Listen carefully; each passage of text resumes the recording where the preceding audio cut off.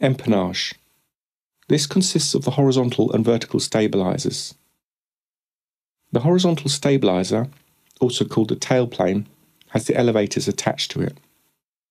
The vertical stabiliser, also called the fin, has the rudder attached to it. Various arrangements of empennage exist. Conventional, on the Boeing 737, cruciform, on the BAE 125, T-tail on the MD-80, and V-tail on the Beech Bonanza. Mounting the tailplane on top of the vertical stabiliser withdraws it from the influence of turbulent airflow from the wing. In a V-tail aircraft, the control column moves rudder vators. The tailplane provides stability about the lateral axis, i.e. pitch.